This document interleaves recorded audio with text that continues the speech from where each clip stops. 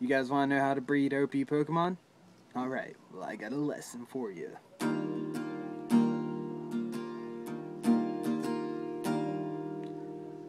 First things first, you gotta go find out what Pokemon you wanna breed and what egg group they're in, and then you gotta find a compatible match for the Pokemon, and you put them together in the daycare until they make babies. You click check in on my Pokemon, but they don't really seem to get along. No, that's okay, because in like 7 hours and 45 minutes, if you check in again, they might say, "What's this? Your Pokemon's holding an egg." You receive the egg. You walk around for like 30 minutes or so, and next thing you know, you're like, "Where'd that egg go?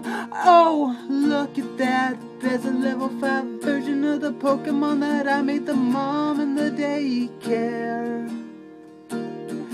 This one's a male.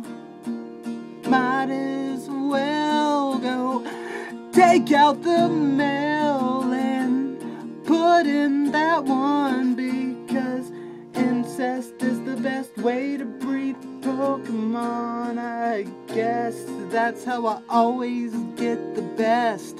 They're retardedly good, not in a bad way, not in a deformed, kind of messed up looking way like you would expect from incest Pokemon.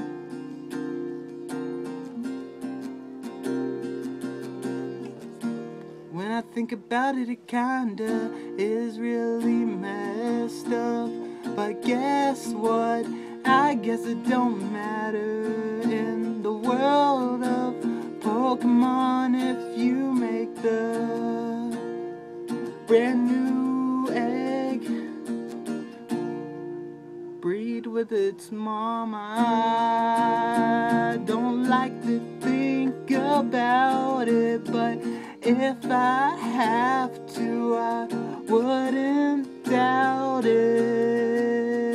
It's probably why Pokemon can only say their own names, and that's like every word for them. They make hand gestures and they don't understand each other.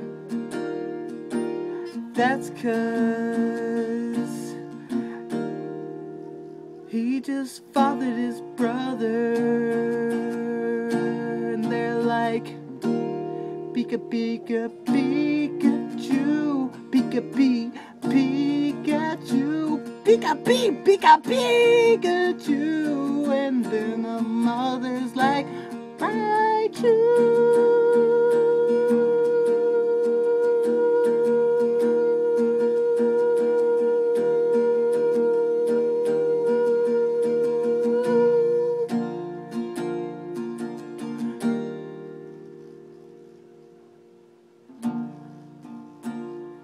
Go look up egg moves if you wanna be frustrated for about 38 days.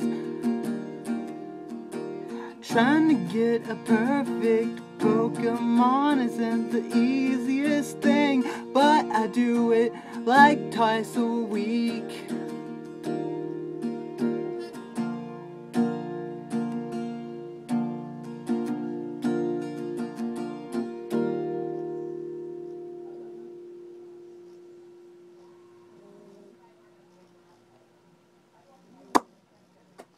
Is the daycare broken? I've been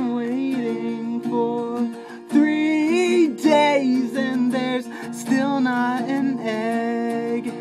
Well, that's because you didn't own both the parents originally.